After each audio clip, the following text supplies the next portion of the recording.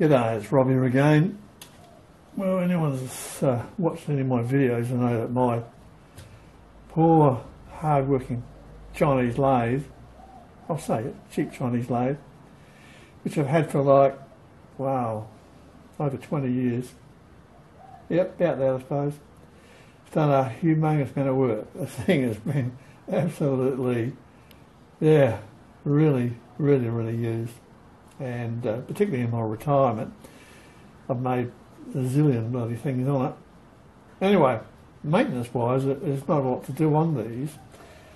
And one of the features that it's got lead screw covers. Now these things are fantastic. Fantastic. And you can see how the black finish is worn off from all the crap that's falling on them, you know, then they compress. It's a sign that the lathe has done a lot of work. The same with the ways. The ways are in fantastic condition, and all I use is just ordinary car engine oil on them. I'm a believer that the best way to lube your ways is use a light oil. It'll flush the crap off. You use whey oil on little lathes. It's too heavy. All the shit will just stick there and build up. You're better off to squirt them down every time you use them, wipe them down with a tissue, and just re-lube them, and then at the end do it again. It's pretty hard cast iron these things for sure. I've drilled it, you know, when I've modified things, and it must be made out of depleted uranium or something, but geez, it's bloody hard. Anyway, I'm getting away from what I was talking about. The lead screw covers. And this morning I had the misfortune, or carelessness, I broke a shear pin. And there's two shear pins up this end, the drive end, and one's original and one is bronze. I just use a bit of bronze brazing rod, works fine. And over the years I've broken countless numbers of them. But the problem with these lathes is that they come up to full compression right where you're up close to the lathe, so you've got to be damn careful you don't lock up and crash the covers, and it's easy to do, believe me. Anyway, I've done it lots of times, no big deal, just knock out the pin and put in a bit of brazing rod. Anyway, I fixed it this morning, and I'll show you. There it is there. That's the pin I was replacing. And I thought to myself, gee, I haven't lubed this lead screw for like 5 years. Have a look at it. It looks like it's still got good coverage there. And I use this stuff, which is a Loctite product. And I thought, well, I better do it again. It hasn't been done for quite a while. But it keeps the covers keep the thing perfectly clean. Absolutely nothing gets through these covers. And you know, I grind on here and do everything. None of the crap gets in there. If we look up this end, it'll look just the same. It looks good, doesn't it? Beautiful. Clean as a whistle. So your lead screw is never going to wear out. But anyway, I thought, well, while I'm messing around, I might as well lube it, particularly on this side where all the travel is. That's where it gets all the work.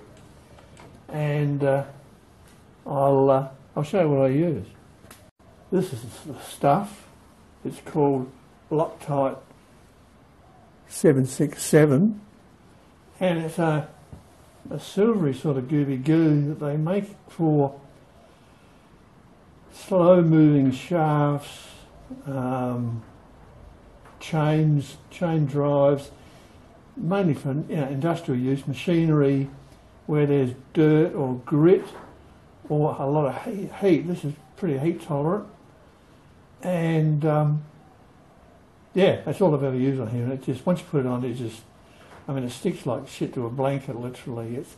It's unbelievable.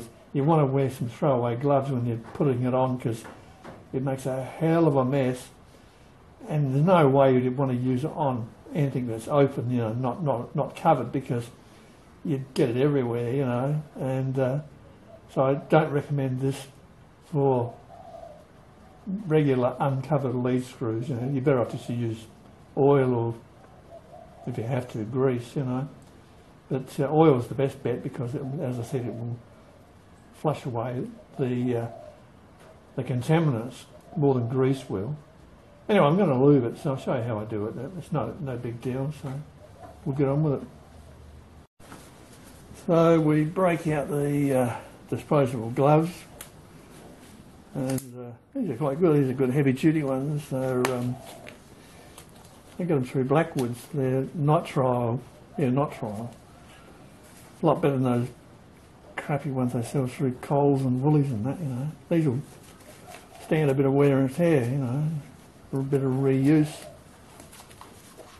Oh. Okay. Off with the cap.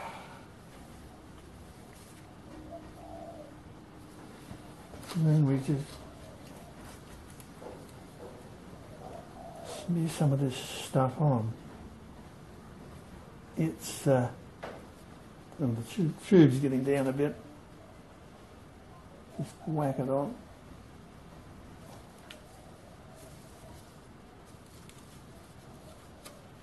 And then use your little finger to move it around. And some of the old stuff you can drag that up. But it's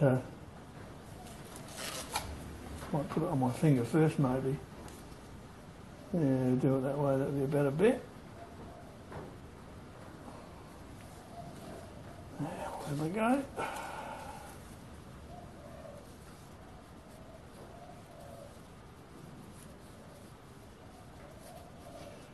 And the nuts on the table, you know, for the drive will spread it around anyway.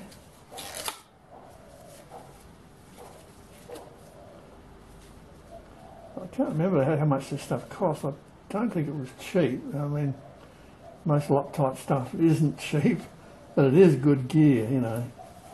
They do make good product.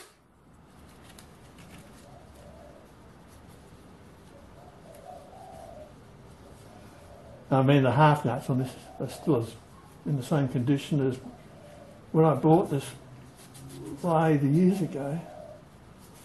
But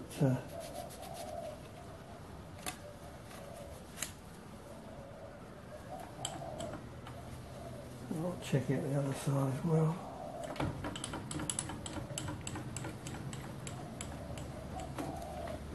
Just put a bit on here.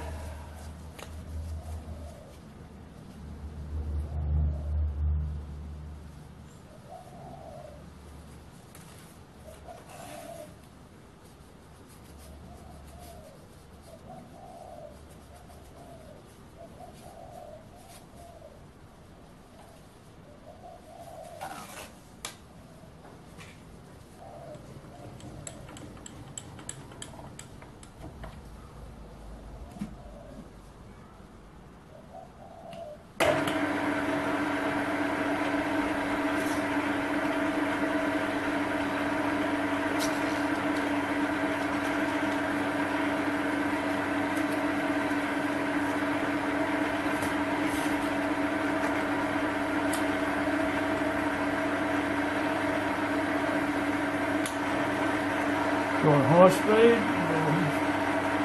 drive it up and that'll spread it all around.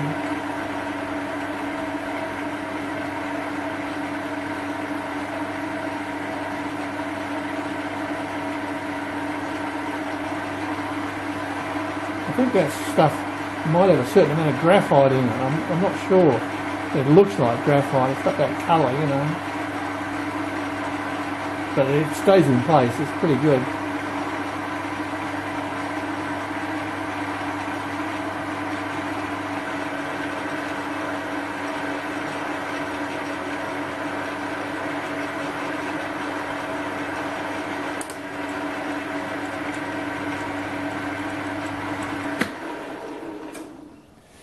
The other thing with these covers is you've got to oil them. So when you oil your ways with the oil can, run some oil along on the covers as well, so that way they'll slide, the coils will slide over one another as it compresses. These are metal. And now we're right. There. Anyway, that's my tip. Loctite 767, but only for covered areas. You can use it on gears, you know, like for your carriage drive or anything like that. And but yeah, just make sure that you only use it in areas that you're not going to come in contact with, because it makes a hell of a mess otherwise. But it certainly stays in place, you know. It's very, very good at that. Okay, that's it. See you next time. Cheers.